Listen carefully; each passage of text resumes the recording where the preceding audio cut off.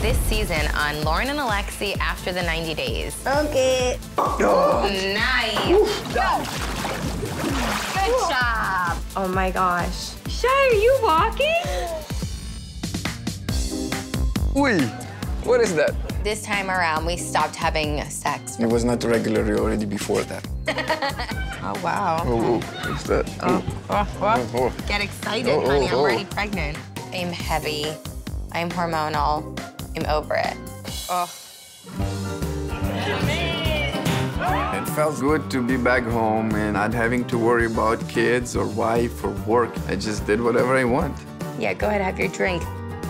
You're on full diaper duty all week when you get back. Hi, babe. Do you think that this baby is gonna come, like, really soon? He's coming sooner than what you think. Oh, God. I'm really scared of having this baby early because the sooner the baby comes, the longer he's gonna have to be in the NICU. I mean, now you have commitments. Yeah, I know. It's what it is. We're done. Wow. Loren's parents are always giving me a hard time, and sometimes I think some space would be a good thing.